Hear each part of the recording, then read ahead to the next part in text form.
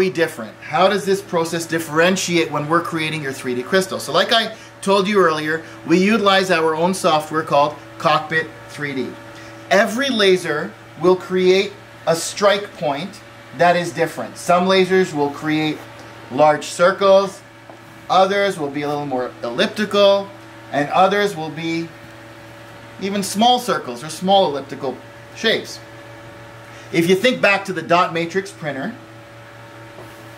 if we had large dots, and let's assume I was just going to print the letter A, for example, that would be considered low resolution.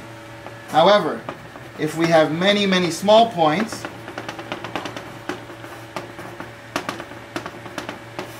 it starts to look more like a line. And if you compare the two, this here would be considered high resolution.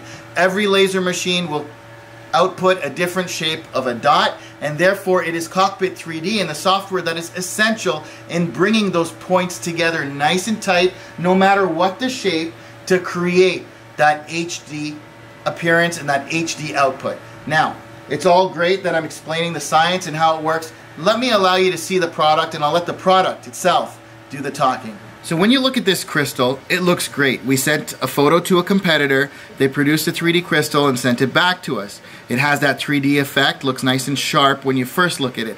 However, when you compare it to what we created in-house utilizing Cockpit 3D and tightening the point assortment, all of a sudden you see the difference.